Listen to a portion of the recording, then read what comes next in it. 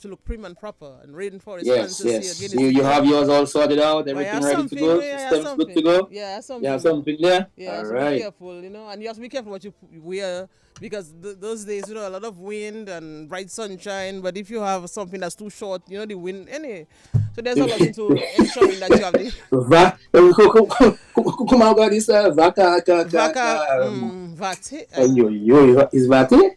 yeah, We yeah, I both. think it's vate. You start already. Nigel, how are you now? How did last week work out for you?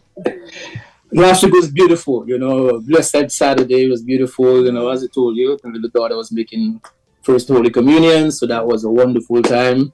And so I had to leave you on your own for a few. But last week was good.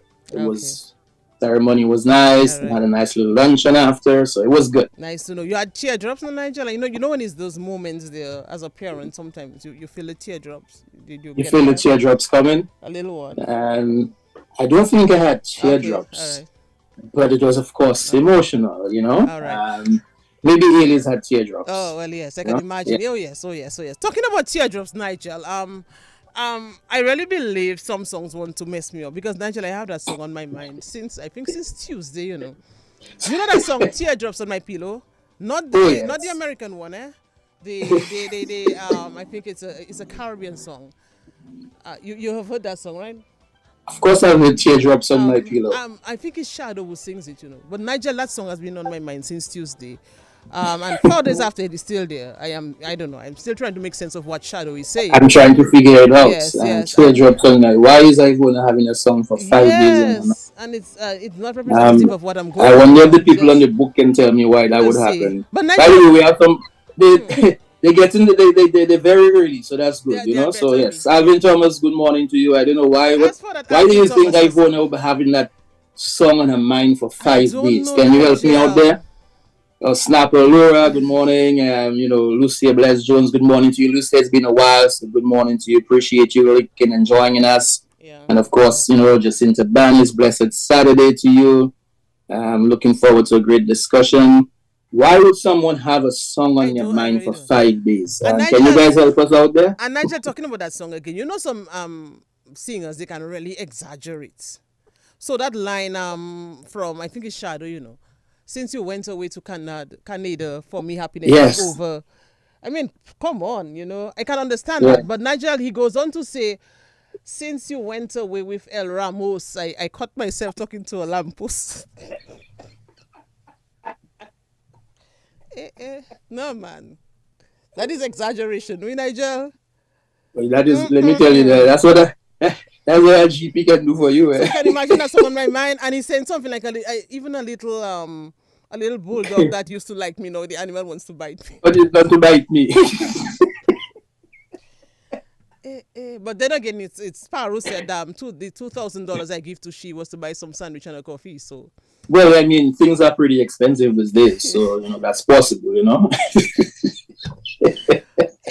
Well, some songs though, and that's good. They're masking and all of that. Some songs are direct. Oh yes, It's good. Gaylord's Power Union said, "Ma John Levy, Metima Wimwedeo." I mean, that is just boldface. That's boldface. That's boldface, and that's telling you straight up. Put him, I need him now. Yeah, Metima Wimwedeo, man. Yes. That one is boldface, but we have some where the mask is very nice. And when you listen to some of the lines, you're like, is that really, could this really happen for real? I know. Yes. So Nigel, it's really a busy weekend. It's a holiday weekend as well, because of course Monday is a holiday. And at times like that, when it's the May Day holiday, I miss those times when I was a little girl. And at that time, the workers' holiday was a big thing. Oh, yes, it was. And as we say workers' holiday, let me say good morning again to Alvin Thomas, of course. Oh, yes. Former, General Secretary of CSA, as you mentioned about Workers' Day, workers' holiday. And I know that the unions have been trying to get something going. Mm-hmm. But yeah, it used to be a very big event. I mean, that lady, there was a day the unions would celebrate, and I'm not even sure if people recognize what the May Day holiday is about. A lot of people don't. A lot of people don't. So it's unfortunate. To really hope the unions can get it together. Probably have some event for you again. I know they're trying. Yeah, man. Back in the day, something can come through. There'd be a huge rally, and you'd have speeches after speeches, and people would just, energized. But things are different. Things are so different. Things are so different. If you try to organize well, I mean, it's already gone. You can't organize it again because by the time you come out jazz and Creole, now you're in trouble. But at the same time, you need to recognize what that day is and why that day is special for us and why it's a holiday. So, union leaders, let's try something. I agree. Yeah, I agree. So, Nigel, there was also a well put together event in tribute to Ophelia, La Grande Dame. Very lovely event, and there are other fringe events, as I said, but we really have to celebrate the achievements of Ophelia in particular. Ophelia has done and continues to do so much, and it was really wonderful to see her being recognized and lovely. I just have to say yes. And congrats to to all the performers and those who celebrated her at the Dialysis process. Great event, as you mentioned, and all the performers did exceptionally well. And Ophelia, my dear, congratulations again. You deserve everything and more. Yes. So this was your moment. I hope you enjoyed it and celebrated it and remember it and appreciate it as well. I mean, I love how the fringe events are being able to form part of the main event. Yeah. So it's like a nice build-up. And I think what happened at the RAS process was really a nice build-up. I think Mikhail had something as well at Fort Young. So, that too, helping to build the event. So it's a nice way of organizing it. I love it. Yes. So it's all systems go. I was on with Colin Piper not too long ago, and he was talking about the preparation for the event. And Nigel, by the way, I mean, I saw some outfits, and I would swear, Nigel, that I saw trees moving on dresses. It's like just they understood the assignment so well, Nigel, that even the clothing, the dresses, the pantsuits, the rompers and all of that, you would swear you see even rain falling from them. Seriously, Nigel, no exaggeration there. Well, that is lovely. That is lovely when you can dress according to the theme. Right. So that is creativity, and at the same time, I mean, for some people who are probably going to be for the first time daring to wear some things. Yeah. I mean, I've seen over the years our men have stepped up in terms of fashion, that they're not too scared of wearing the bright colors or wearing floral outfits and stuff like that. So, big up to the men for getting on board and trying to, well, they can't outdo women, unfortunately. But then again, Nigel, the men, their trousers are getting tighter. But that's another program. Yeah, that's man, really tight to Nigel. What? So I used to go the other thing when it was like a CFS. Grundy, right? Yeah, and then CFS or something like that. When it's small at the bottom part, not the bell bottom one. But yes, they're getting tighter, slim fit as we call it. So I guess the men are beginning to feel a lot more courageous. Yeah, so to those courageous men who are doing it, all the best. Yeah, man. I know we have a guest, but Nigel, quickly, the bouillon is really boiling in the Commonwealth. It's bubbling. It's really bubbling. And at the same time, we also have to sing the praises of our athletes at the Alba Games. They are putting on a good show, so that's good. We have received quite a few medals, Nigel.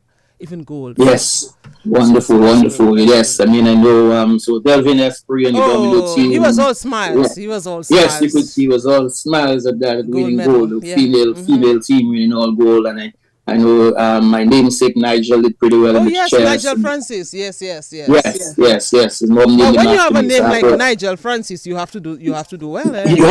Please, you have to do well, and you have to represent. You have to represent. So. And of course, our boxing guy, is it Daniel or Donald? I think, or I don't remember the exact name, but Delroy John Charles, I think. Yes, Delroy John Charles. Yes, he's right. And some of our other athletes, making it to the finals, in some of the track events. So doing pretty well. Congratulations to them. Continue doing well. It's a good ground. It's a good actually training ground for what is to come for them. Oh, definitely. For the other events. So congratulations to all the sporting associations that were preparing them. Yeah. Definitely. Nigel, by the way, quickly, I really have to shout out Chills Joe, Alvin Abraham. By the way, you have to warn Alvin Abraham with me. Nigel, he have that SMA thing locked down. And Nigel, when you left last week, he's sending me a lot of messages with too. Gong Nade, is that? It's Gong Nade, Nigel. You have that word already? Gong Nade. Yeah, you got Gonga. Norin is Gonga, the correct word. Norin will tell us. Yeah, man. So let's shout out Norin as well. Bonjour, Norin, Vado, Carl Kofi James, Winnie Green, Rosalind Sevre, Wugin Nigel. There's a Thai Francis, Boniti, Sandra Luke, Julie London, you mentioned Snapper, Muriel Geese, Jennifer in Goodwill. She's the mom of the Signal Band player and she always listens and she loves it, Nigel. Eva Francis as well, Sonia Williams. Nigel, help me because I know you have a lot of names as well. Ermin Roy always listens. Well, it's so many. Let me say Eva, good morning to Eva as well out there in Tech in Houston, doing the association always doing what they have to do. Oh yes, yes. So of course Anne-Marie Lauren Richards, good morning to you. You and Fred continue to do what you have to do. Kofi, I'm not sure. I think your daughter was involved in some school play or school musical. I hope that went well for you guys and for her. We haven't heard from Terry and Bino for a while. Yes, but I get WhatsApp Terry, I hope you're good. I get good with you. Yeah, yes. At times she's very busy, so she lets me know she's very busy. Yes, so she would look at it. Certainly recognize that, Who's that? I think Cheryl will want to tell us, make sure we say congratulations to Daniel. Let me see if I can get that. You see, sometimes you have to go from one book to the next to get the message. So let me see if I can read quickly what she say. Congratulations to Dennison Mateo. How do you pronounce his last name? Mahote or something like that? After graduating this week. I think it's Mahote, yes. Mahote, yes, graduating this week from the University of South Florida. All right, so congratulations to you, my brother. Of course, he was involved in the Olympics as well. So, continue doing well. Continue building your strength and your skill sets. Amen. So you can represent us at some points. Yes. So, Nigel, Norin is saying when someone is jeering at you, it's Gong Nadi. Gongadi. So let us give. I want to give Alvin a demerit. I know you will not agree that estimating in you as well, but it's okay. I'll get my troops. Thank you, Alvin, for holding down SMA last week in my absence. We appreciate that. To all the DGS students, continue to be there to support. Yeah, man. Yeah. DGS. Talking about DGS. It's been good. Talking about DGS, Nigel, some students left school yesterday and DGS was around. And Nigel, something about the writing on shirts. I know we have discussed that in a past program sometime last year, but Nigel, it's getting worse. Not only writings, there are drawings as well. I know in our days we also had our fun, but Nigel, them days there, kinds of drawings and writings you see in. So I met a group of 3 and they wanted me to write something on the shirt and look at me old school, the writing like success in your endeavors and things like that. And they were like, okay. Nigel, I got a little space to scribble my writing, so I just put success in your endeavors. But my eyes were straight the wrong. Nigel, how are we? Yes. Some of the other phrases that you saw there, you were like, I don't think I can be proud of putting mine right there. I have to put it in the corner somewhere. Yes. I know it's become almost like a tradition now, to do the writings on the shirts and so on. Yes. But we have to be careful what we're writing on them. Yeah, these shirts would have a special print. I saw some students in a pink blazer, very lovely, I must say. But sometimes the writing can be a lot. But yes. So you mean so they've already getting ready for what? CXC is coming up soon. Yes. And then of course after the CXC examinations, you would have the graduation ceremonies. So there's a lot happening. Anyway. Okay. Any of your little ones doing CXC? No, yet? No. Okay. Yeah. One is at college living. Well, one is graduating this year from college. And yeah. Okay, Nigel, we have a guest, then. We do have a guest. Yeah. And I'm happy to see that, some members of the Dominica Civil Alumni Association have joined. I like that. So, yes, Wayne, good morning. Thanks for joining in. Thanks for taking the invitation. As you know, Civil Alumni Association, one of the premier organizations that's kind of handling the dialysis machines. There's a dialysis committee of that. Yes, they've already donated 2 of those machines and a water treatment device and chairs and so to Dominica. So it's timely that our guest is going to be here in a few, and of course the Sifakol Alumni Association being part of that. So great. Yeah, so let's welcome our guest, Nigel Bruno, and he is the longest surviving dialysis patient in Dominica. But there's a lot more to Bruno that we really want to find out. We want to unearth a lot about Bruno, who he is really, before we can get to that stage in terms of dialysis, kidney treatment. Since last year, I was making arrangements to have him on. It never really materialized, but I'm happy that we have him on now. Sometimes the universe speaks to us and we just have to listen. So I think now is a good time, especially as Nigel, he'll tell us later on that he is traveling soon to receive kidney transplant. He'll tell us about that. So it is really a pleasure to have Bruno on. Nigel, let's join him now. He's in Studio 2 and he's ready. So Nigel, he's ready. Yes, he's ready. So Nigel, good morning to you. Good morning to you, my brother. Welcome and thank you for being part of Connecting the Dots and for willing to share your story and inspire others and share with others and help others and all that sort of thing. So welcome. Nice to connect with you. Good morning, Nigel. Good morning, everybody. Good morning, Dominica. Good morning, the world. Good morning, everybody. Well, as you know, my name is Bruno. I'm a dialysis patient for about 23 years now. And I have been on dialysis, not doing too bad as a dialysis patient. I also was a bus driver. I from Woodford Hill originally. My father from Woodford Hill, my mother from Wesley. I currently live at Portsmouth, Chance Portsmouth. So that's basically it about my background and where I live from. What? Nigel said that's basically I don't understand. Not really it's what I mean. But that is it. That is it. You probably don't understand how we disconnect. Okay, so that cannot be about the background. You have so much more to tell us there. Yeah. Yes, I have more. Yeah. So I mean, yes, let's try and take it back before we get into your bus driver days and dialysis and everything else. You kind of mentioned briefly you're from the Portsmouth area. So I reside in Portsmouth. Reside in Portsmouth. What part of Dominica are you originally from? I'm from Woodford Hill. My father from Woodford Hill and my mother from Wesley. Okay, Woodford Hill. Okay, perfect. All right. So tell us a little bit about growing up. My cousin. Go ahead, he's saying Alex Bruno is his cousin. Oh, Alex Bruno is age. Alex so good and morning Fred. to you, Alex. I'm trying to first drop that Fred. Good morning to you. Yes, nice to know. Okay, wonderful. So tell us a little bit about, Woodford Hill, Wesley. What do you remember growing up in Woodford Hill and Wesley? What are some of the things you remember? I remember so many things. I remember running about going to the river every Saturday, bathe and cook food. I remember going to look for mango to eat. I remember catching bird. I remember so many things. Wesley mold me and bring me up as a decent young person until 2000 when that things happened to me. But we'll get We'll to that. to that. Nigel, he said he remember catching birds. Nigel, you ever ate a bird, roasted bird? Yes, boy. We did things nowadays. Malfini. And then you thought what you call it? Catapult. A catapult, yes. A catapult, yes, a catapult. Okay, yes. Of course, what they call a slingshot, but of course, your catapult. So you'll be able to aim at that and let it go. Let it fly. We used to make trap to catch them with trap and put rye fig on the end of the trap.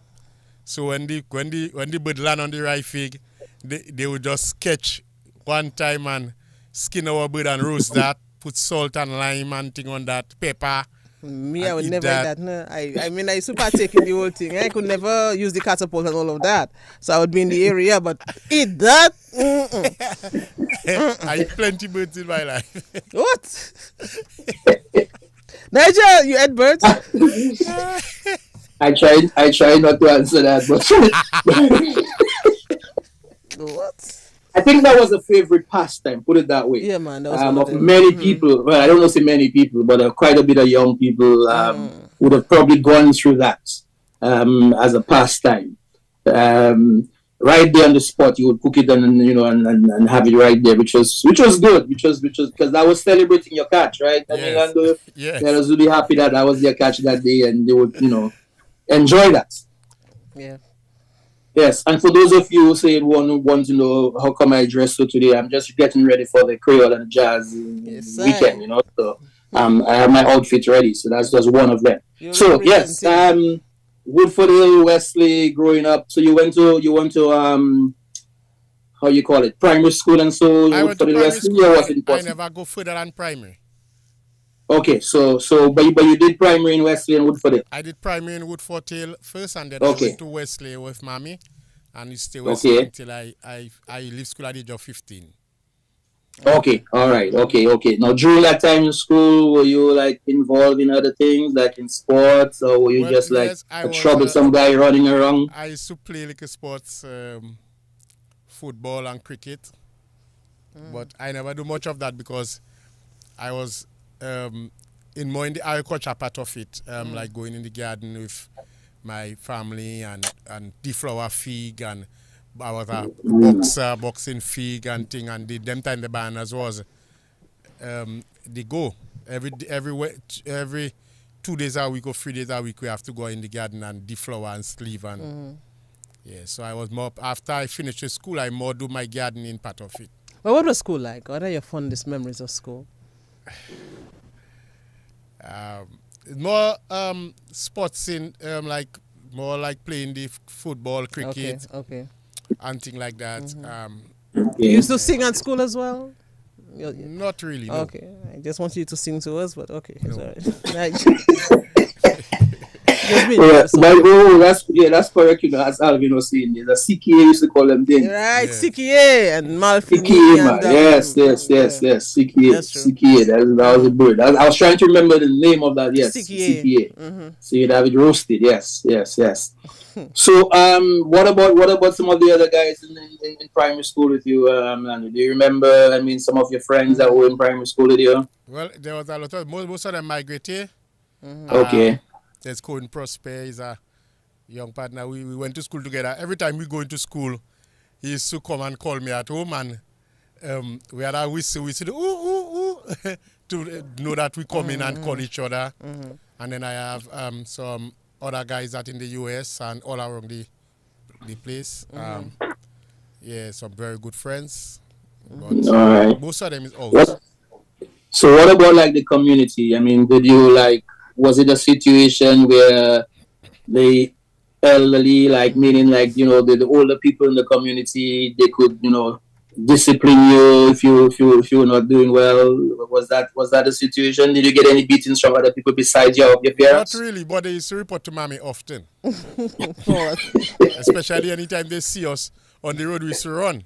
Anytime I see somebody older than me, but we never used to curse or thing around people. I grew up in that way where I wasn't cursing much or trying to do something that the elderlies would really attack me or get at me or something. I used to try my best to be calm and easy as possible. You used to go down to Roseau very often in those days? Or No. What was it like? No, the first time I go Roseau, I was frightened. Even Portsmouth. First time I go Portsmouth, it's in the early 90s or late 80s. And when I see the thing, they used to carry the banners on the geese boat coming from under the Indian River. I say, oh God, look at a sea caterpillar. They have the little yellow thing where the person will stay to drive. So I used to go, and it was flat. So I saw that sea caterpillar. A sea caterpillar. Oh, interesting, Nigel. Yeah, man, interesting. That's nice. I like that. The sea caterpillar, yes. That was the kind of frightening thing for you, right? Yes, it was making a and you go coming from under the river, under the Indian River, under the bridge, and it going on the sea to pick up the banners from the wharf to carry to the boat, because the boat used to stay like outside of the sea. Nigeria just goes to show how attentive we were to details and to things like that back in the day. For us, that was a big thing, Yes. Seriously. And then seeing it for the first time. Yeah. I mean, you're probably amazed at that. So Lando, so when did you move to Portsmouth? I moved to Portsmouth in 94, 93 or 94, I think. I was in and out of Portsmouth because my sisters down there and brothers, so I used to be down there with them. And then in 1999, I was working at M&R Portsmouth, so I just go down Portsmouth and live at that time. After I get kidney problem in 2000, I just stay Portsmouth until I buy my land and I build my house, something like that. Okay. So we're getting closer to 2000, which is when you will tell us what happened and how that came about and all the rest of it. You can share that story so you can inspire others. Yeah. So prior to 2000, so once you left school, you with your banners and so on, were you just doing all your gardening only, or did you work anywhere else? I work with I wasn't doing my own farming. I was working with a man, they call it, it's a Emlo Timothy in Wesley, and Mommy Irene, Miss Irene Benjamin, she was like my mother. And then I used to do other chores with other farmers in the area, like people that want me to box for them because I was a boxer, people that used to box bananas and so I used to do that. So somebody want to do for those who don't know much about the farming thing, if you say you're a boxer, they might think you should be representing Dominica in boxing. No. So when you say you're a boxer, what do you mean? I used to be packing the fig in the bananas in the boxes. Okay. So you used to call them a boxer. Interesting. And then you have to put the plastic over it? Yes, you have to put the plastic, then you put in the liner. They have they have a small paper you put in to separate the bananas for them not to touch each other and bruise. And then you pack in that nicely and you... So how do you know the pack goes in the box? Like, do you know like it's like a hand of 10 and then you put the paper, another hand of 10, you put the... How do you go about it? What's the process? The thing is that when you, at the time, when you, when the selector, the person that's selecting the bananas on the tree, when they cut it, they have to cluster it, remove the old ones, those are maybe scratch up and thing, and then cluster it properly. So when they're on the table, all of them is on the table in front of you. So when they're on the table, by just watching them, you know which one fit in here, which one fit in there. Yeah. Interesting. Wow. Yeah. You see, there's a science behind the thing. There's a whole process. Wow. You're not just putting it in the box and you and that's it, and you send you go. You have to get the correct size so you won't get it scratching up or bruising up when you put it in the box. So you know this one, that four you need that 4 grain to fit there to tighten up because you have to have the box tight. So when it move, it will not bruise or scratch up. Interesting. And it had to be presented properly. Interesting, Nigel. And we did it right for many years because, of course, bananas was king, back in the day. So we'd have done this right for many years I do that for many years too. Yeah, until, of course, we were kicking at goal. The goalpost was being shifted and regulations came on. But it's really interesting, Nigel, how he was involved in bananas. And yes, and the process was involved in boxing it. Yeah, boxing it, packing it properly. Yes.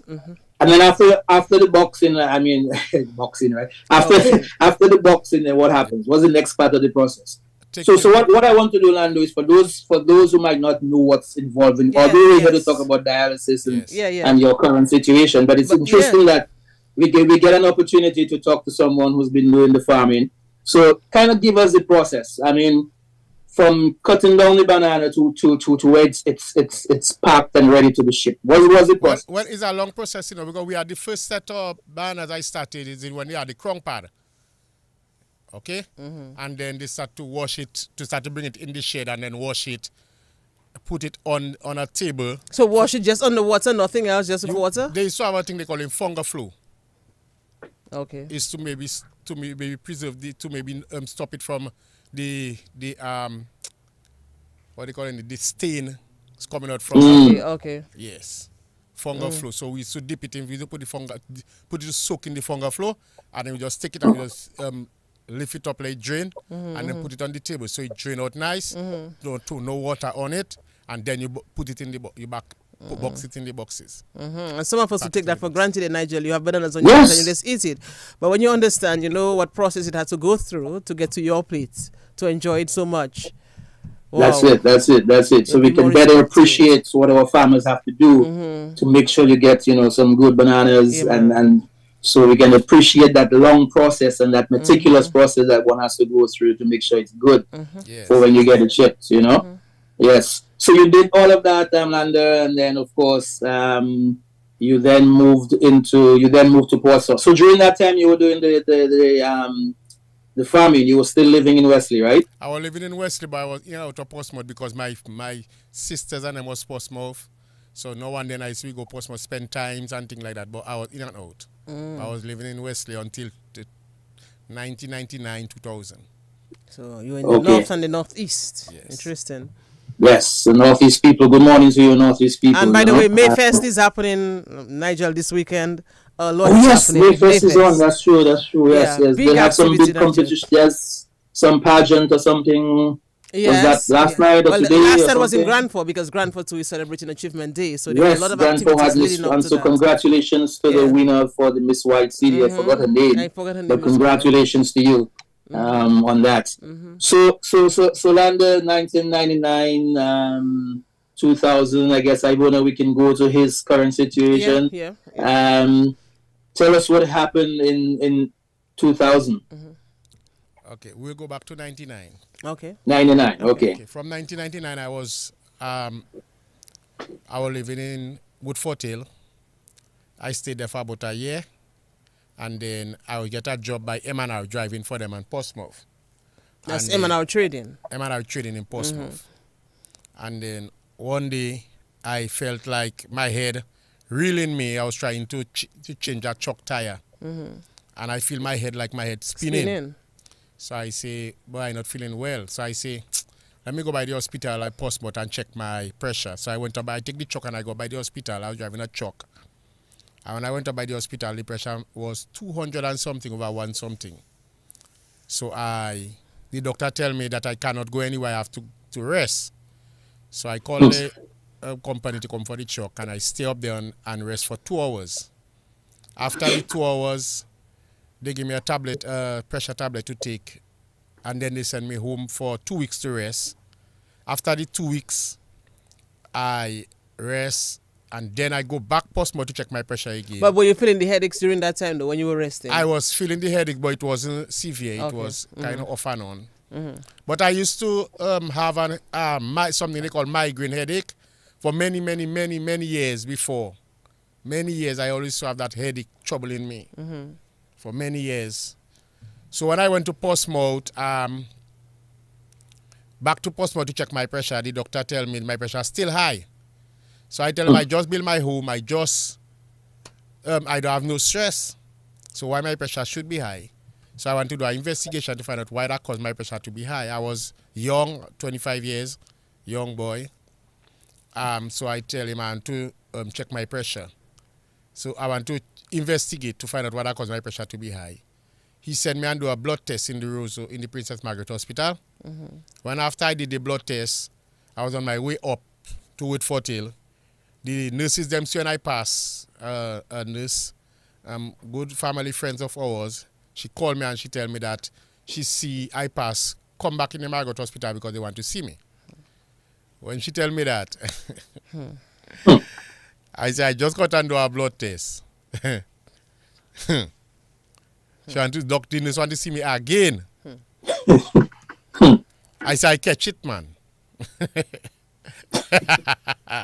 Catch it. What was going on around that time?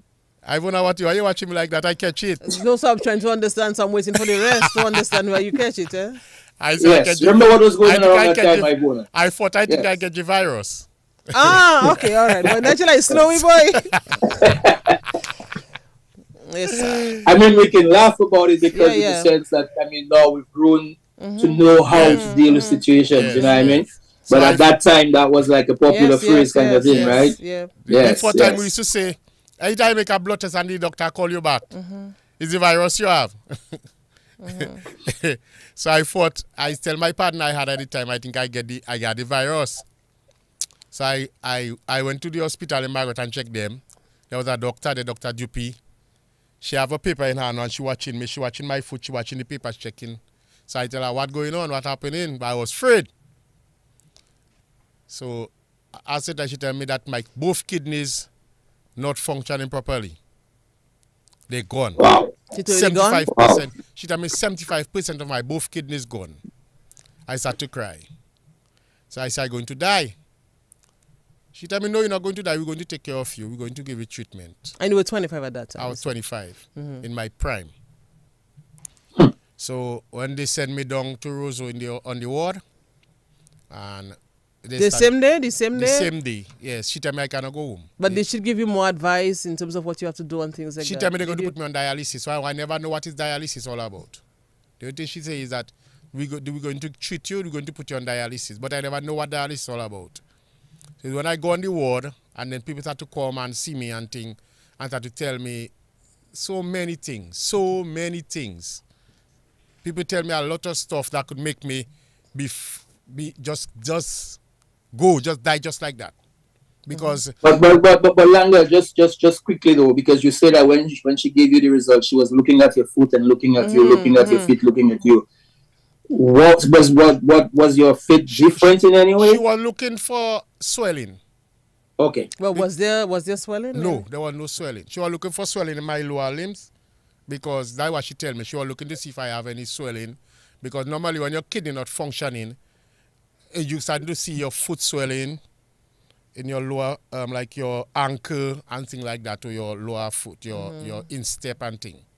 So she was looking for that, but there was no swelling in my from the time I started dialysis, from the time I get the kidney problem, I stay on the ward for a little while, there was no swelling. Okay, so that's what she was looking for. And all that time you were having the headache still? Yes. Yeah. All right, so you're on the ward. They send you to the ward right away, immediately up to the hospital. Yeah. And what's going through your mind? What's happening while you're on the ward? What are you telling yourself? I thought I was going to die in the first beginning, in the first maybe week or two, because we had the first person I know with kidney problem that had kidney problem, that lady from Wesley, and she died. She never lasts. Okay?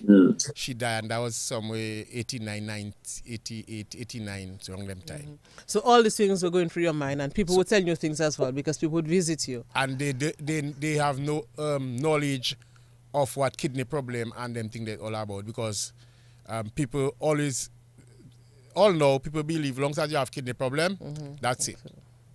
Understand? So what you getting back from the public is like kidney problem or them thing that, so it's death. It's like you're going to die. It's like you so badly off that you will die. Wow. Nigel, you know what I remember as you said this? I remember the discussion we had on the 1963 fire when Rupert Land said that he just wanted to come out from the hospital because people were visiting him, you know, and saying things like, alas, you know, and it was really a lot for him on the hospital bed. Sometimes visits by, you know, relatives and friends and so on, sometimes it can be more kind of a harmful, if you want to put it that way, than to build you up, because and again, something because of ignorance, they're not sure what they don't know that much about the particular illness or disease, so they just keep saying all kinds of stuff from what they might have read or heard or seen from other people and so on. So yeah, I could well imagine that, Landa. So you were in the hospital initially. So what happened over the next couple of days once you were admitted? Then doctors start to do the tests and do a couple of things after. Do you remember which doctors were the names of the doctors at that time? Dr. Jennifer Elwin, my favorite doctor, Dr. Jennifer Elwin. She was the one that worked with me from the time I started. So the time I reached on the ward, and she really, trust me, she really did a good job with me. She helped me a lot. She always listened to me when I call her to ask, and I like to ask questions. I always want to know what is the next step. If you give me a tablet, I want to know what is the side effect, what it's going to do to me. And she always listened to me, and she always make me. I imagine I was her patient at her private office, because that's how I feel confidence with her. So after I come out from dialysis, anytime I have any checkup to do, I go in her private office to do it. That patient, she did Dr. Jennifer Elwin. She retired now, but she was a very. She really did her best with us in dialysis, and me, I can testify that she did a lot for me. Yeah, I know she was honored recently when we had the Women's International Day of Women. So, hey, big up to you, Dr. Jennifer Elwin. You've done so much for Dominica in initial stages when we were not that far advanced as it relates to, illnesses related to the kidney and so on. So, yes, we appreciate that. So, Lando, how long did you? What was the stay like at the hospital? Was it for a week, 2 weeks? I stayed at the hospital for about a month, and then I traveled to Guadeloupe. She told me that Dr. Elwin told me I had to go to Guadeloupe to put a fistula to start dialysis. Explain what the fistula is. The fistula is what they do. Can I show? But of course, people yes, are looking at this. For those who be able to see what the experience is like. You see what we have there? Oh, that's a fistula. That's my vein. So what they do, they make a small surgery right there, and they attach the main vein to the heart, and they pulse together. So the main vein is to flow. Using it to flow the blood from the heart to the machine, and from the machine back to the body, and then they're using the pause for a pump. So you're hearing a boom boom and a shh, boom boom shh. So that is what it is. A small surgery, not a big thing. It's a small one. Now you see, I have two set of lumps on my hand. This one is the first one. It died. It have no use right now. It's not working. This one is the second one that Dr. Kelsick put for me. Dr. Wills Kelsick's son. He died somewhere by the port, and he did this one for me some 12 or 13 years ago. Okay, and it's the same process. So that is what I did. This one lasts me 17 years, and this one have me going for a little while now. So that's what it's about. But that fistula is the permanent one. This one is the one for long term. Now, when you get kidney problem, they put a catheter, a shunt, a catheter in your neck or by your groin. So it's for now. So if in case you're in an emergency stage. So in your neck and then by your groin area. If you cannot get it there, they can put it by your groin area. But that is for now. Like if in case you're in emergency that you need dialysis, no. So the doctors will run and they'll put that for you now. That procedure can be done here, but this one on my hand cannot be done here. This one on my hand can be done. Well, so normally, lately we had a doctor coming from St. Lucia doing it for the patients. But the one for the catheter, the doctor can do it here, Dr. James or the doctors that can do it. They're doing it here. But that is the emergency part of it. Okay. But were you at that time strong enough to cope, to deal with the disease at the time when you saw what the fistula had done in terms of the lumps? How did you feel at that time? Well, the thing is that when I went to Guadeloupe, they give me a sort of counseling, step by step. Take care of yourself, eat well, take care of your hand, use your hand as your baby, and those things. So when I come back in Dominica to continue my treatment, as I already informed of the different stages I have to go through, the different changes my body will be taking up by that time. Yeah. What about the reaction of family, friends, and so on to your news, and of course to that surgery and everything else? How did they take it?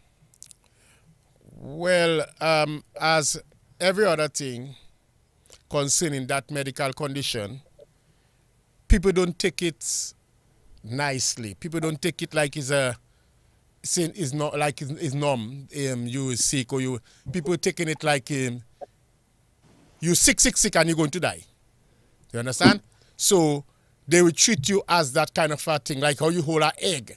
Like, don't push him, don't touch him too hard, and those things there. So and I more believe the reason why that happens is because of the education part of it. You understand? We are not educated in that, in most of the medical conditions that people will be facing.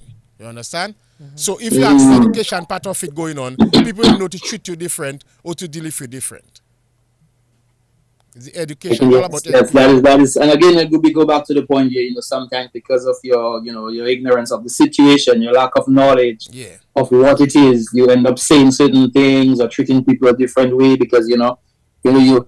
You mean well, but you don't know how to actually do it because you don't know much about the particular illness that you're dealing with.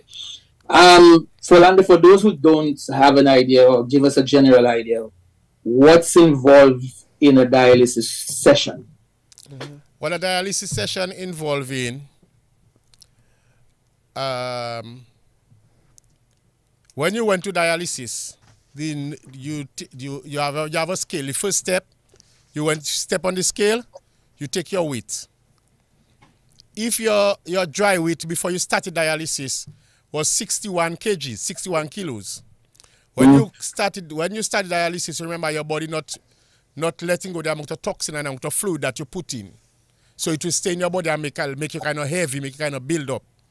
So what you do, you go on the scale to find out what's your weight. So if you go on the scale and you weigh, your dry weight is 61 kilos and you weigh 65, then the nurses have to calculate that to bring you down back to 61 kilos because they want to bring you back down to your dry weight, to your normal weight. So then they bring you to the machine. They put you to sit down on your chair. They ask you to sit. Then they ask you to, then they prepare your packs and your machine and everything for you. And then they set you up on the machine. With the catheter, with the fistula, we have needles, big needles, good sized needles. And we have tubing. So the tubing is connected to the machine with an artificial kidney, what you call a dialyzer. And they put the first nigger, want to take out the blood from your body and send it to the dialyzer, to the tubing, to the dialyzer. So when it comes from the other end of the dialyzer, then they connect the other tubing to the other niggers. So it's two niggers. One to take the blood off from your body and one to put the blood in back to your body. And these are two big needles, you say, right? Yes, it's big niggers. Yes. Yes. I've been afraid of needles, so that's why she's asking. So. Not really though, not really. So okay. So they don't put you to sleep or knock you out or nothing like that. You can be alert. You will be alert. You will know everything. You can just relax yourself. Well, me, I play my music, and I sing in. I free up myself. How long is that process for? How long? Well, some people take 3.5 hours. Some take 4 hours, according to how toxin your body is, or according to how much fluid you have to remove. And some take 2 hours, according to how your body can handle it. Was there a time you took 4 hours? I take 5 hours in Guadeloupe one time. Yeah, I sleep for 5 hours. And I used to be taking 4 hours here, but because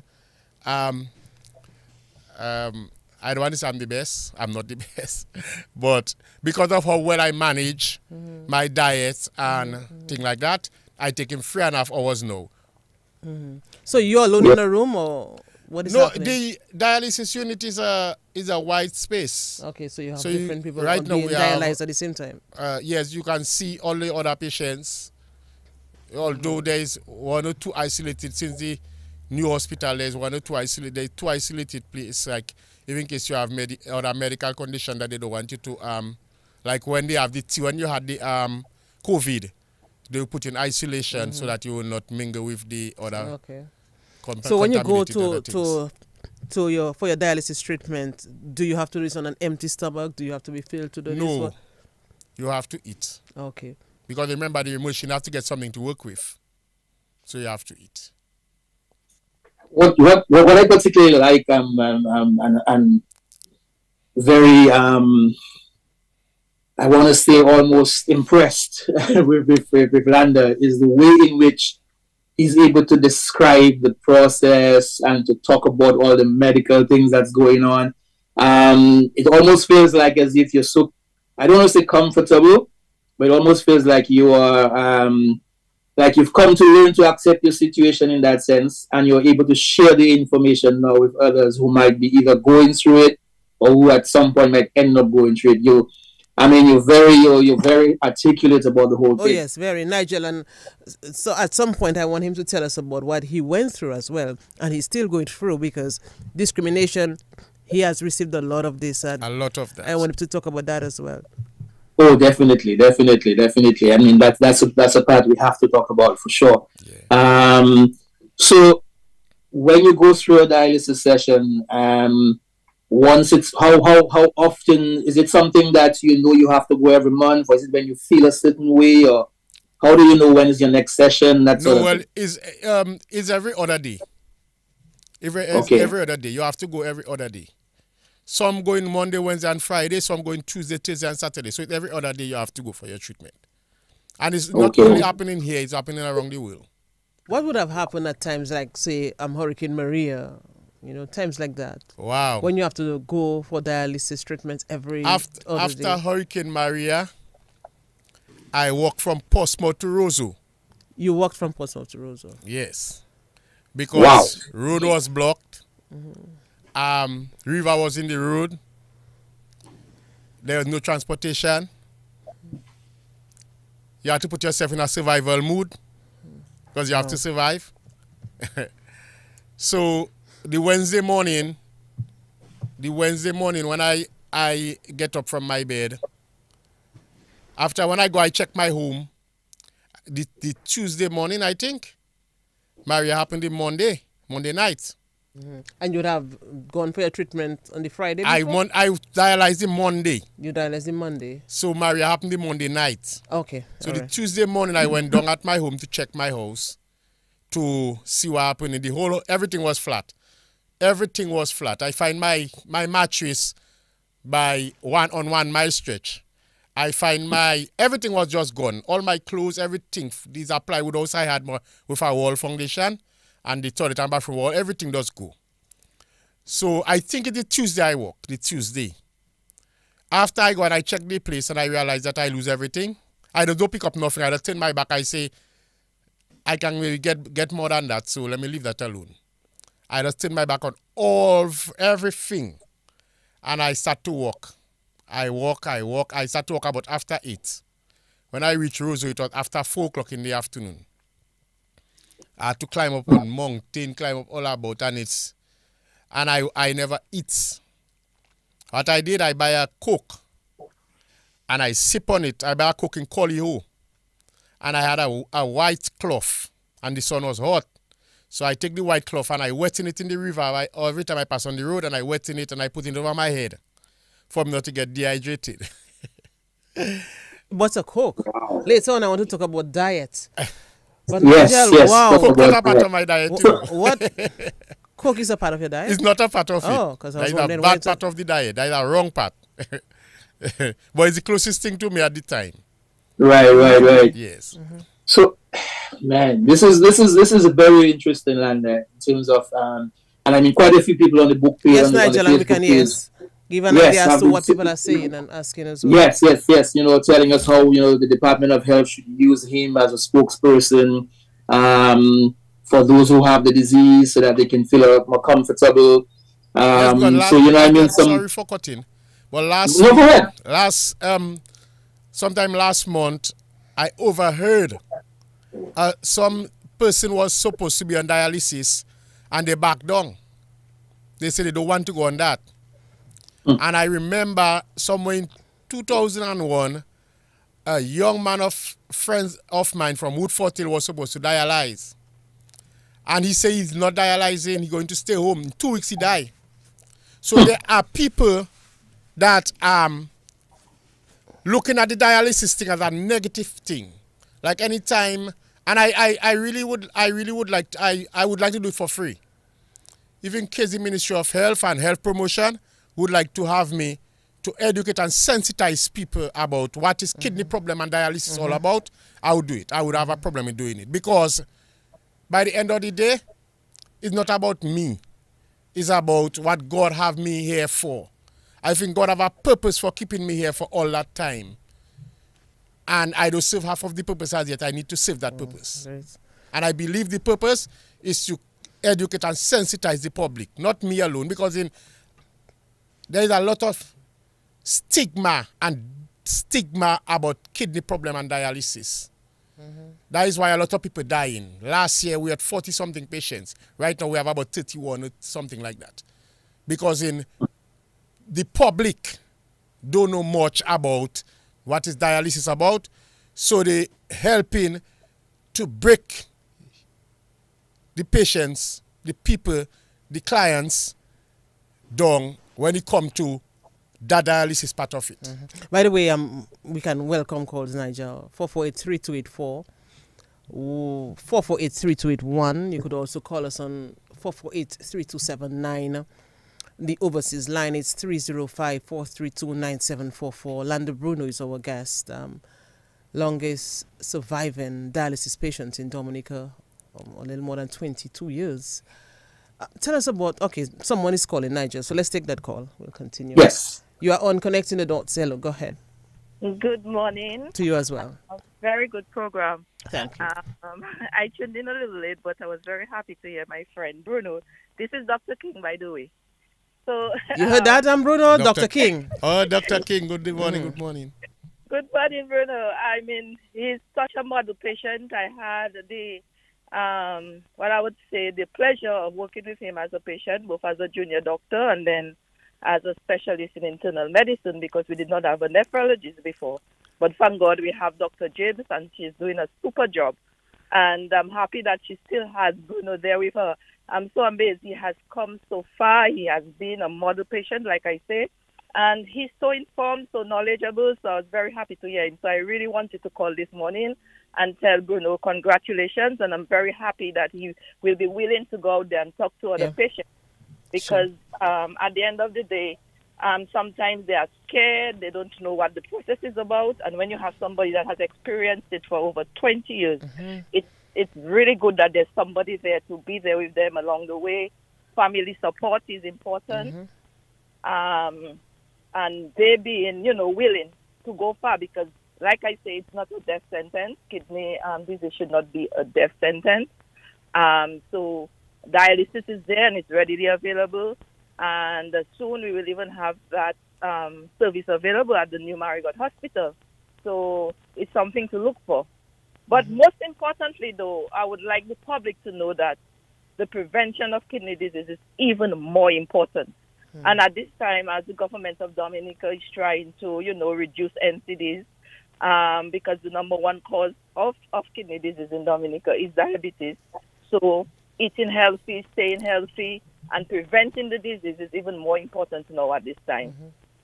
So I just want to tell Dominicans, take care of themselves. We have this nature island. We have good food.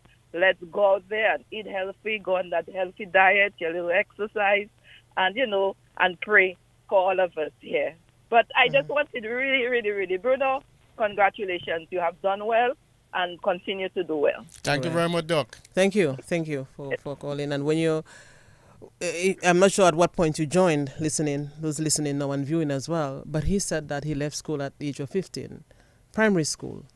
And Nigel, when you hear him talking about diabetes and, oh boy, it's yes, and the whole process and dialysis and the kidneys and everything. I mean, you have really just, and I think you said it. You said you like to ask questions. I think it's probably because you were asking questions all through your journey that you're able to talk about it so, eloquently.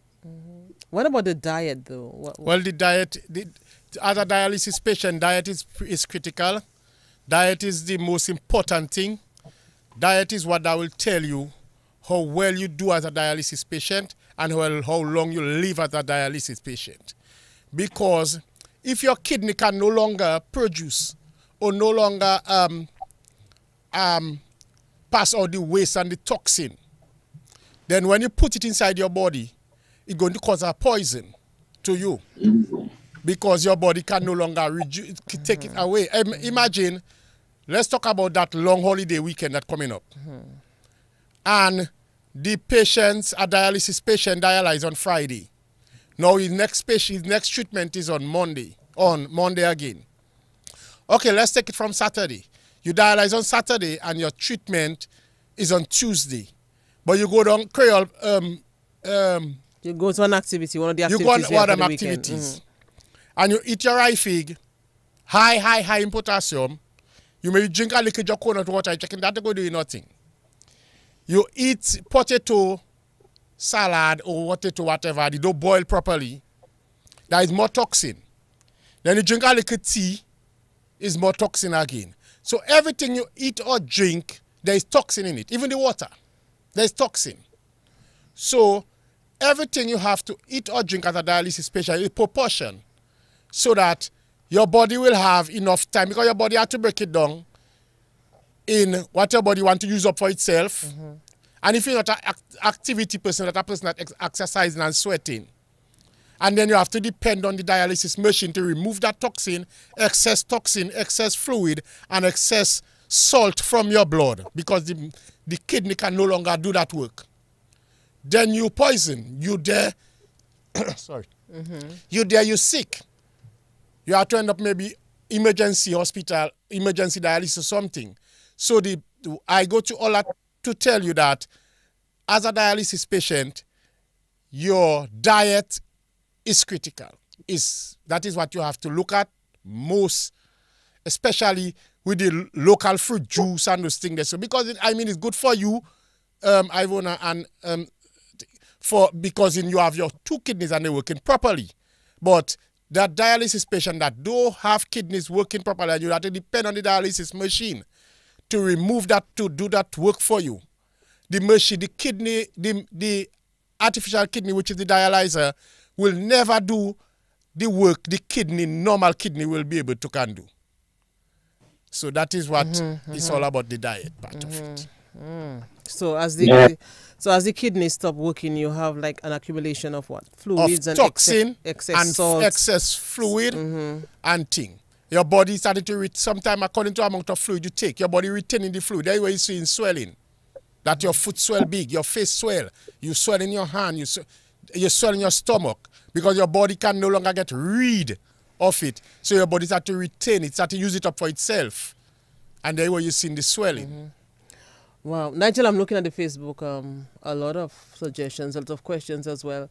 Ivan is asking us to ask Lando Bruno if he has any career area he wishes to pursue, even in the dialysis area. So let's answer that, because I really want to touch on the discrimination that you have gone through. Say that again. I don't. So he was asking any career area that you wish to pursue, even in the dialysis area, because you're a spokesperson. I would like to develop my skills in speaking and be a little more patient, so that I could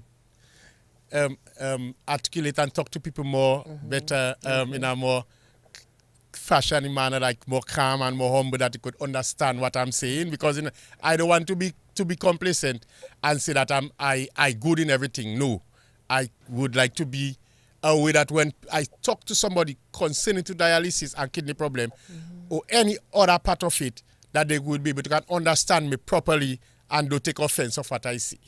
Okay, Nigel.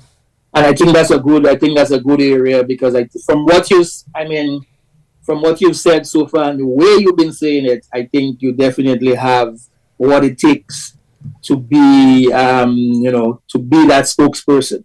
Yeah. Because sometimes, when we hear it from someone who's been through it and who can talk our own talk and who can share the information in simplicity as you're doing right now, sometimes it can come across even better than situations where you have all the medical terms being used and people trying to figure it out. Yeah, so you can break it down for us. Yeah. Nice. Yes. So I think you're doing an excellent job in that. But I think Ivona has been talking about something, and something that you probably might have gone through. Oh yes, Nigel. So yes, Ivona. So yeah, last year I can recall last year having Lando Bruno on I think it was on Talking Point. I interviewed him. The association was just formed, the Dominica Dialysis Association, or they were in the process of putting things together. But anyway, I had him on. And the conversation was going on all right, because I was really amazed, at what, this young man has done since he was diagnosed with kidney failure. But then he spoke about discrimination and what he's going through. So Landa, help us understand what you're going through. Yes, well, in the beginning when I started, when I come from Guadeloupe and I come down and I was in Dominica, I come to Dominica with, there was a lot of bad things saying about me and my treatment. Do you know, before I get put down on buses already. Wow. Bus driver don't want to carry me because I am too sick. Passengers don't want to sit by me. Wow. I come from dialysis one day and I was sick at the time. I was really sick. I was walking with a cane. And I was going on a bus. It was late. It was after 5 in the afternoon. And I asked the bus driver. And you were going to Portsmouth? I was going to Portsmouth. I think I'm going to Portsmouth or Woodford Hill. I think Woodford Hill. And I asked a bus driver. And that's a bus driver you knew? Huh? That's a bus driver yes. you know? Okay. So I was going to sit down on the bus, but there was a young lady sitting down on the seat where I was going to sit down. There where I was feeling like I could sit down comfortable. So I say, my lady, can I sit by you, please? She asked me, why is by me? Why is by her I want to sit? If it's me, if it's she, I want to give what I have. Wow. I say, I have nothing what I have. So I go to sit. So when I was going to sit down by her, she get up, she tell me, excuse, and she get up and she abandoned the bus. She go down the bus. The bus driver tell me, get off his bus. And I get down the bus and I stand up. That time the permit had never make it, so I stand up on the side until a bus driver by the name of Victor Bick Lape, the Calypsonian, was passing late in the night. And he picked me up and he bring me straight home free of charge. And there was a next time I could not get right to come to dialysis at home. And our next bus driver, they call him Painkiller Kelvin, was driving Portsmouth. And he always used to put me to sit down in front of his bus because nobody wanted to sit down by me. And no bus driver, only bus driver, most of the bus drivers used to tell him, don't carry me on his bus because I'm making him lose passengers. He say, don't worry.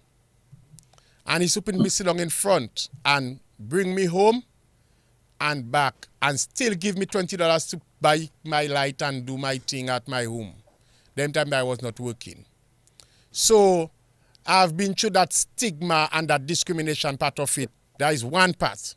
The other part I start after 2012. I decided I'm going to drive to work again. So I went by Dr. Elwin and I asked her to, I go by traffic to pay my license. Traffic time I need a letter from my doctor. I go by Dr. Elwin, she write a letter from me and she send me and pay my license. When I started drive bus, nobody want to ride my bus. Imagine, 2 weeks ago, not long, 2 weeks ago I was going down on the same Painkiller, my partner. And a lady was sitting down on this passenger seat in front, so I had to pass on the driver's side to go in the bus to sit down in the center. So I sit down on the driver's seat, then for me to cross. There was 2 passengers that are ready to abandon the bus because they believe I was this. One guy said he believed I was going to drive. He believed I was going to drive. And he afraid to ride with me. So I was driving bus and I had to stop drive bus because a lot of people afraid to ride with me because they say I would just collapse. I cannot stay so and collapse. No, I had a heart condition. I had a fall fix. All I have is my kidney not functioning properly and I getting treatment for it. Would you cry at times when you were going through that rough patch? I cry plenty. And that is why now I'm home. Because my wife tell me, when my tired see I crying, my wife tell me, baby, stay home and I'll go and work and take care of the home. Stay home. And you're not 50 years yet, right? Huh? You're not 50 years as yet? No, I'm 48. I'm 48.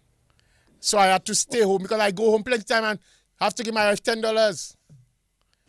The person I was driving for, he sell the bus because I could not give him $120 a day. Wow, Nigel, what a story. Man. So I've been that through. That part is tough for our people who and I think we go back to what we were talking about, lack of information.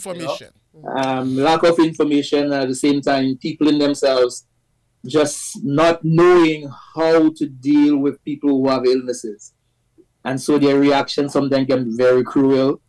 Some of them may know and they're just that kind of person, who will be onto them. But others, lack of information. So I'm very happy, Amlanda, that you could connect with us today to share that story, share that process you've been going through, to help others who might be going through it as well. Yeah. And more so to help those who are not going through it so that their reaction can be different, their reaction can be better.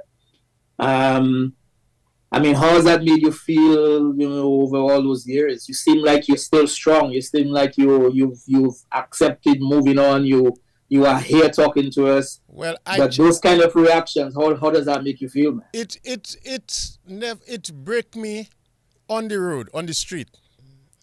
But when I reach home, I put my knees down. I say, Father, if there's anything I doing wrong, forgive me. If there's any part of my life that I've gone wrong, deliver me. Yeah? And I pray and I ask the Father to deliver me. Deliver me. And when I make the decision to stop drive bus, I get how much opportunities. Couple weeks ago, a guy called me and tell me, you have a bus for me to drive. I tell him I'm not interested. I really don't want to go back and do that because I cry too much. And it pain me. Wow. I driving up the road and there's me alone on the bus. How can you make money if you're alone on a bus? You understand? I have my family at home to feed. I have to buy medication. Okay, I have to buy my medication. I have to survive. I have to eat well to do my work. And then I have to be in that predicament, that condition where I cannot get a and that is why I choose to go go vigorously behind the kidney transplant part of it. That is why I go in hard behind the kidney transplant, because if I get a kidney transplant, there will be no more dialysis. There will be just going to work and do live my normal life again once more. So you are waiting for a kidney transplant? I'm right there. I'm almost there. You travel in May? I travel on the 20th of May. I was supposed to leave on the 18th, but we don't collect all the money that we needed yet, so we put it back until the 20th. Okay, we want to come to that. Let's just take this caller. Yeah. Connecting the dots, hello. Yes, I want to say something to this young man. I want to congratulate him, and I want to also say something to our people in our country. I would like to say that what he's doing is awesome. He is the best person to inform the public about that disease. Renal disease, kidney disease is not a death sentence, as you all said. Second of all, he did not give himself kidney disease.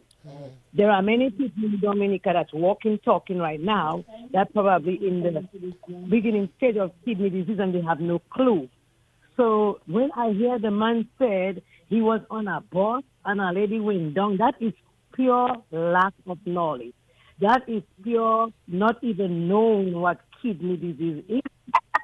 I'm like, wow. In this time we live in, Google is everywhere. They Google everything. On Facebook saying all kind of stuff. They can go Google those things and see it right there to explain in terms that they can understand what kidney disease is. And that man should not have been enduring such disgrace.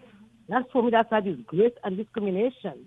This is so sad. This is my country, Dominica, and people behave like that. We are in the 20th century. Mm-hmm. We need to get better. Come on, people. Dominicans, please. Open your brains, open your minds. Google. You Google all gossip. Google information. All so right. You cannot. Don't this man. All right.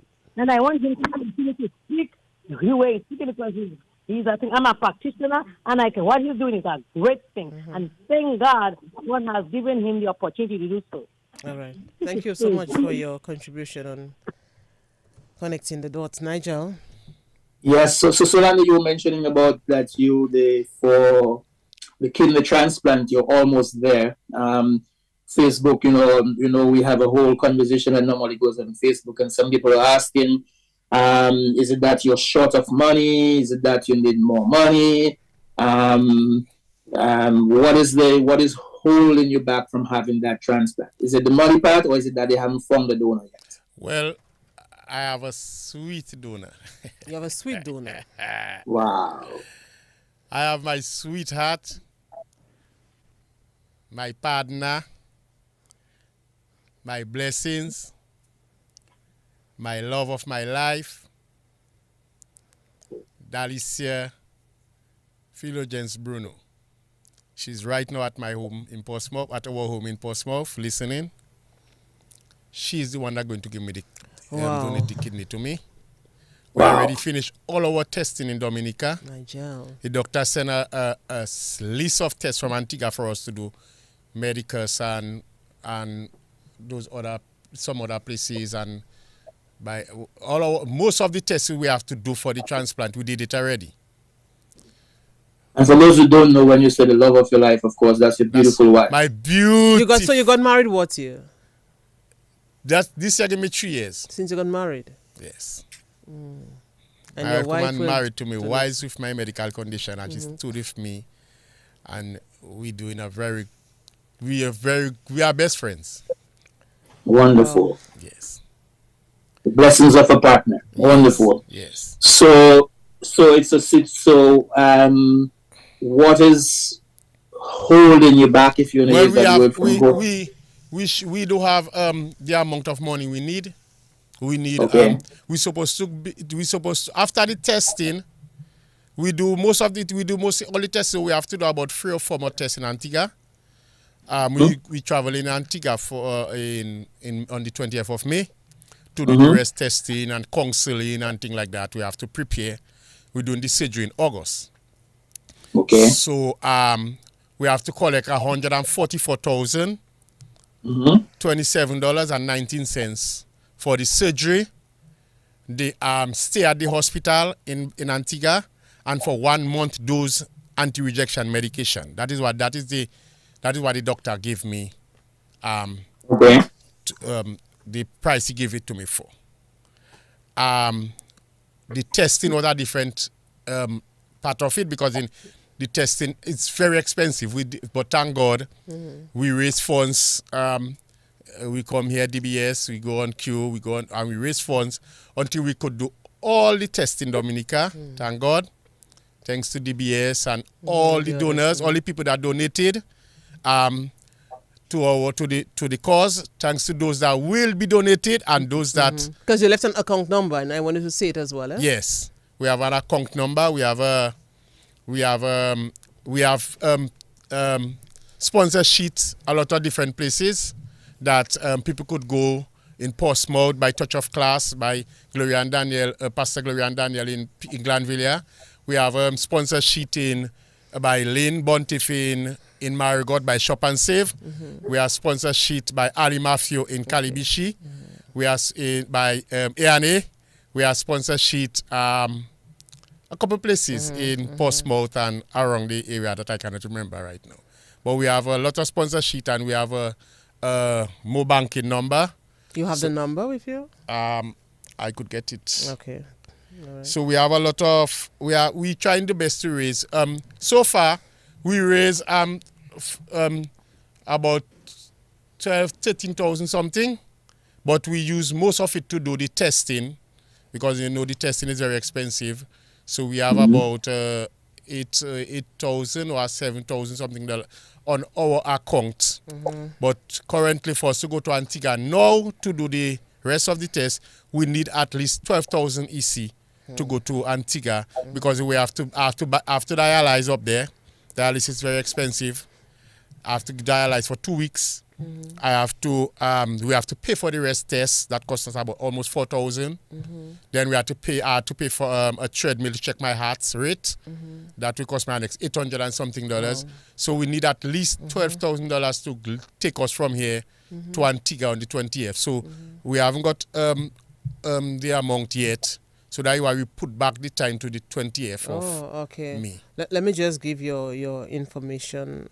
It's 225-1825. That's your phone number, right? Yes. And I think you had sent me some information as well. Your account number, Mo banking, it's 1000, so 1000, 84391. Yes. So 1000, 84391.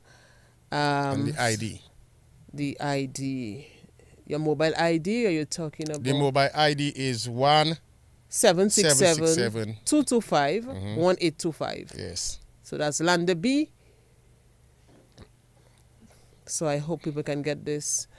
Yes, they were just asking for that account number again. I think somebody did post it, but it's 1000-84391, right? Yes, that's it, Nigel. That's it. Yes. One of our good friends here, Glenn Shellingford, has actually posted it on the Facebook page. And there are those who are saying we'll be contributing. This is our guy, and so on and so on. So hopefully, those in the diaspora who are connecting with us, our Connecting the Dots family, make a contribution. Let's connect with our brother and help, Randy, for those who don't know, being on dialysis doesn't prevent you from having a normal life, right? No. I saw Landa running up some steps at the hospital. Flight, my Nigel. I cannot get close to him. Go ahead, Landa. The thing is that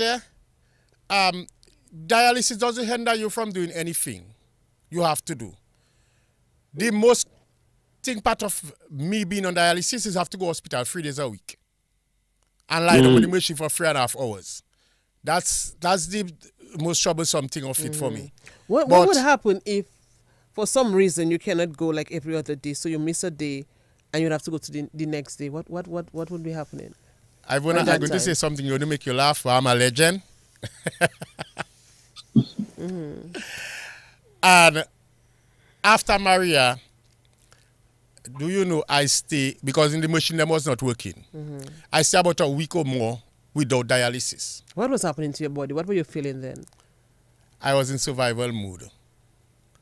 I was munching on crackers and sipping and sucking ice. Wow.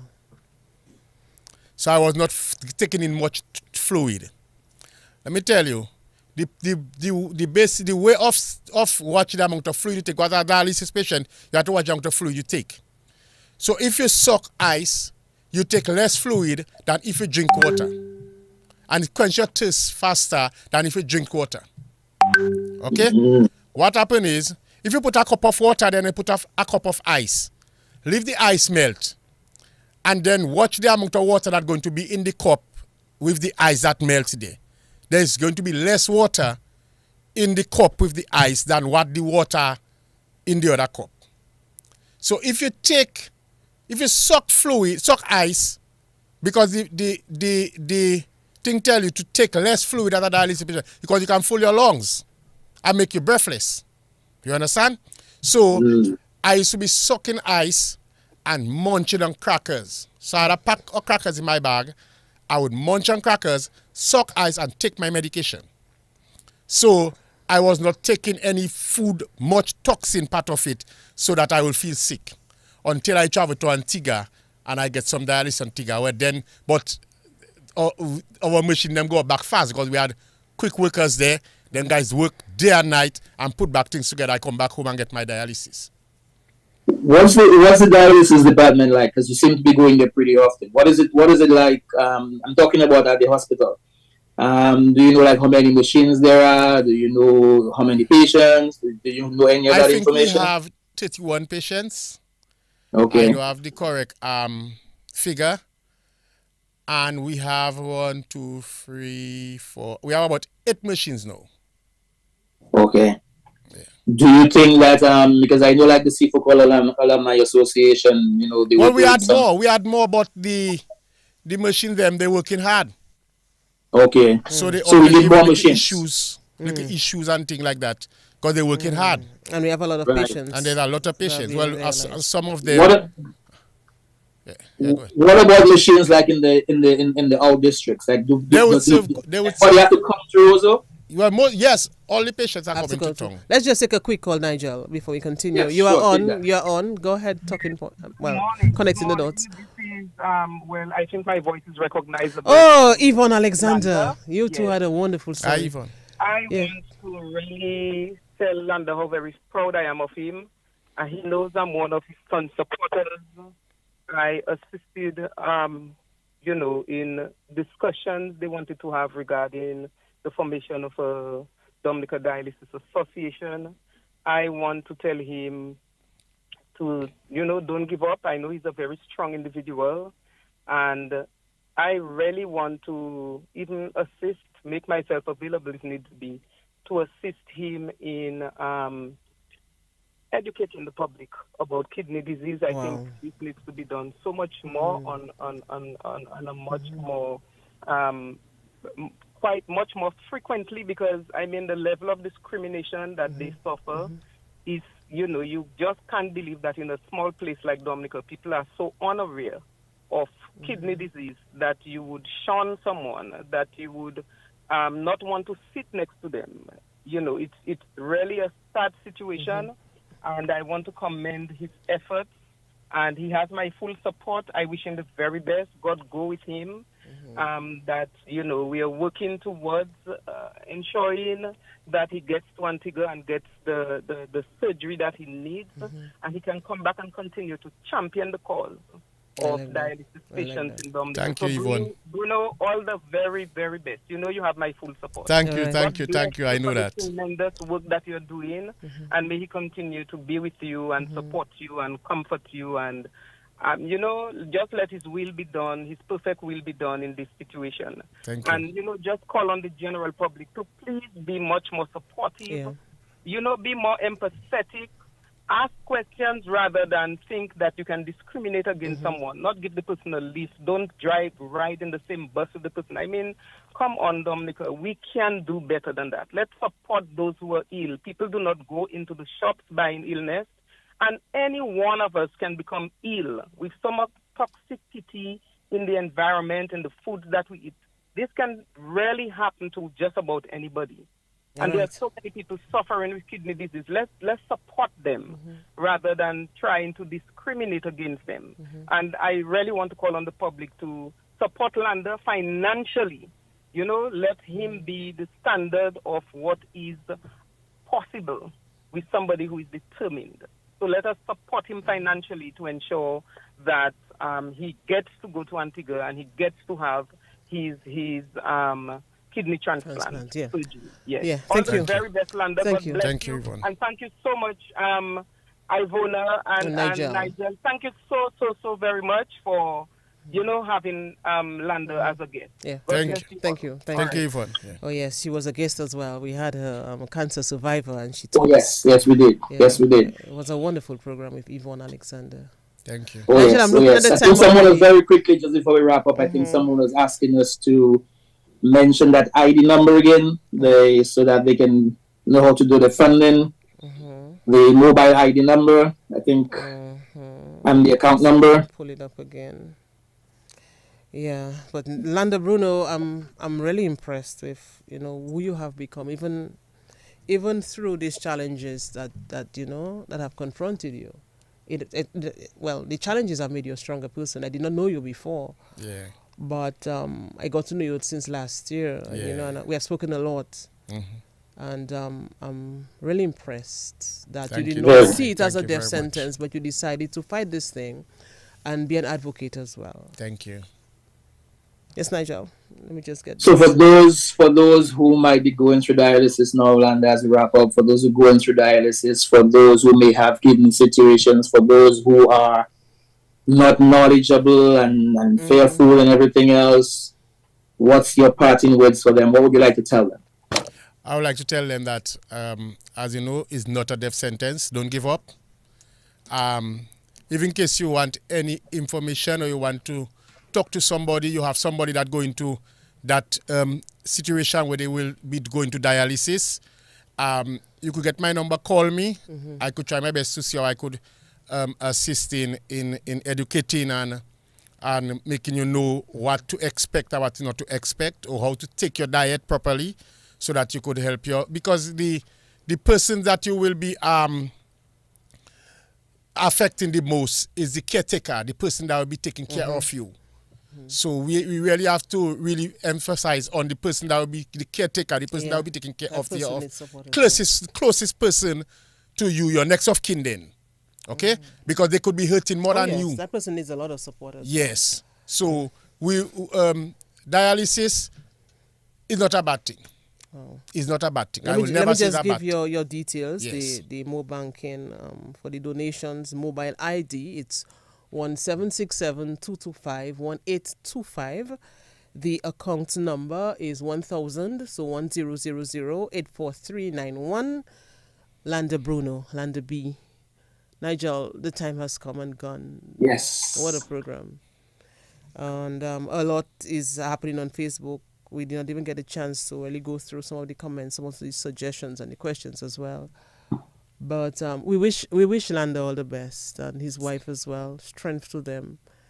And I want to say to all the bus drivers, donate to the cause. All the nurses in the hospital, donate to the cause. All the workers at the hospital, or they seen me too much, or they seen me for too long, donate to the cause. Donate to the cause. Yes. Donate to the cause, donate to the cause. So, Nigel, very good program. Let me shout out, by the way, Tilly. Tilly's always around. Nice of you, Tilly, to always, make time for that connection, connecting the dots. Nigel, what can I say? But I really enjoyed today's program. Yes. And I mean, I thank Lander for coming to connect with us and being part of the Connecting the Dots family, and we appreciate it. We're glad you're able to share your information, help those who go through situations.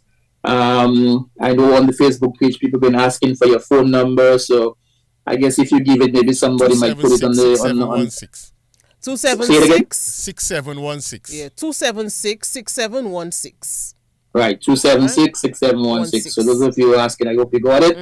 If not, you can go back and replay and you'll get the number, you get all the information. But thanks for connecting, Lander. Appreciate it. Wish you all the best on May 20th. I wish you all the best on your transplant.